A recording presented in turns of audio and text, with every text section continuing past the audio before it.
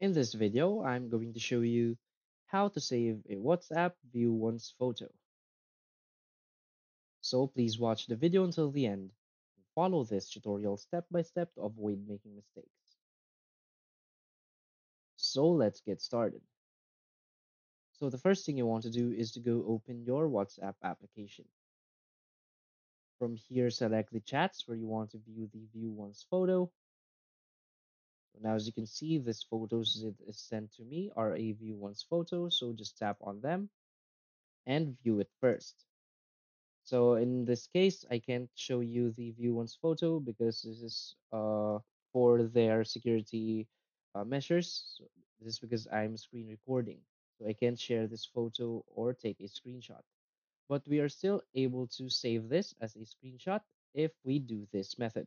So tap on the tabs button on your phone, just like that. So what you want to do is go back. You want to do it as fast as you can. So open the photo. After opening the photo, open the tabs like this and take a screenshot as fast as you can. So sometimes it works, sometimes it doesn't work. It depends on how fast you do it.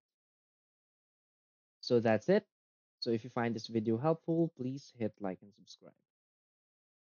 Thanks.